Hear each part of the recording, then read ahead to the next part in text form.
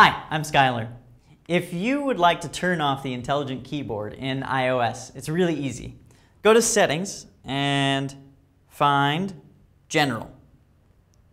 Scroll down until you see Keyboard and open it up. Right at the top, you've got two options that are auto capitalization and auto correction.